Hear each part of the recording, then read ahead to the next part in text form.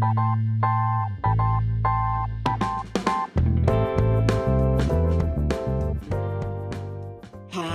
this is Ria. Today we are going to see how to make button in Dave C++.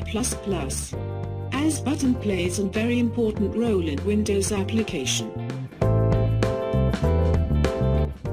So let's go and make an application that contains button.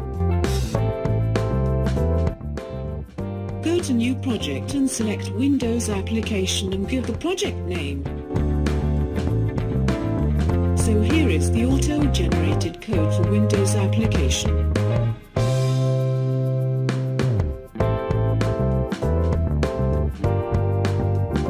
Below switch, write the following code, or you can get the code from the link given in the description box.